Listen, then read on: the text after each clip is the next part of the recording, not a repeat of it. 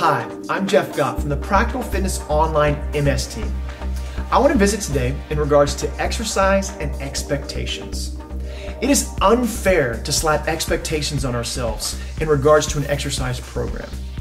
When living with MS, you're going to have up days, you're going to have down days. The most important thing is to acknowledge that and not slap expectations on what you think has to be done that particular day.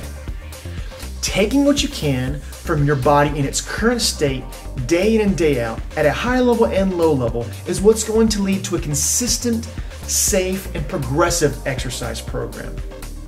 Understanding this can be a key in having something that's sustainable and worthwhile, because we can be stronger than MS together without slapping expectations on that process.